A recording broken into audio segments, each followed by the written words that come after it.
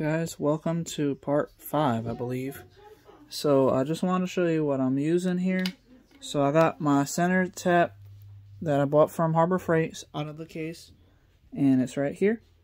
And I'm using this church pin that I got from church. Basically it's one of my classes, to mark the mounting holes to where they go. You can see there's a little bit of black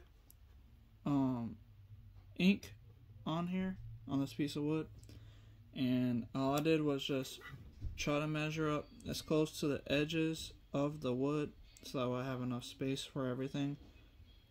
And then I put a little bit of ink from the pen inside the center of the hole just to make sure that I can use my center tap. So I'm using my left hand right now so I can show you guys what my right.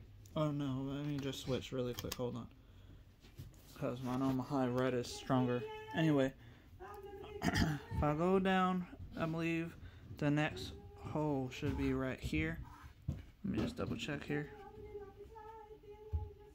Right here. Right there. It's kind of hard because I need to look while I'm holding the phone, but there, right there. Okay, it goes like there, I think. But the reason why I'm doing this is so that way I can tap where the hole is supposed to be at. So I got one here, one over here, and I believe the next one should be right here. But I'm double checking here. And been dropping stuff all freaking day, make me irritated. Anyway, right, it's hard to kind of get everything lined up the way I want it. Right there. But yeah, this is how I'm doing it. He used a screwdriver, I think. It was like a Phillips, like real thin screwdriver that he was pressing and wiggling a little bit to kind of make a little hole. That's why I got the center punch, so I don't have to worry about doing that. Because, you know, you may not be able to get a right accurate hole. So I'm just flipping stuff around here just so I can see. I'm sorry if this is taking long, guys. It's a little bit of a tedious type of job to do.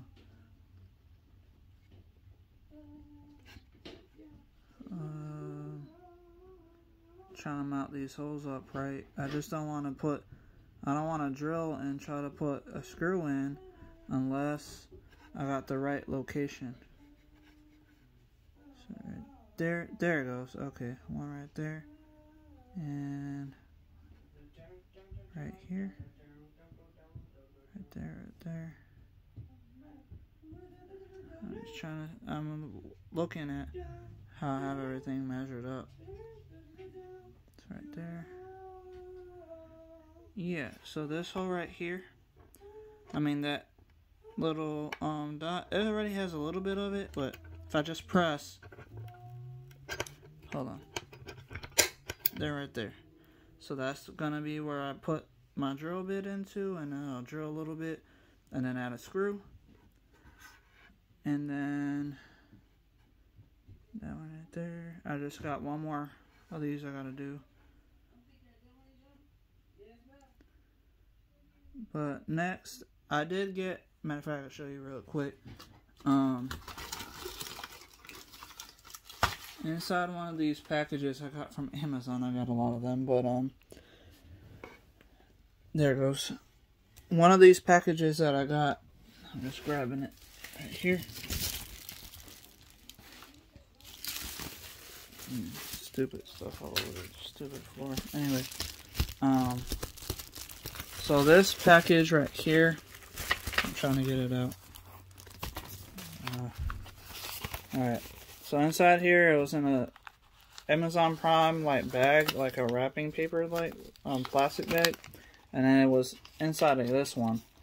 So now if I could just pull it out.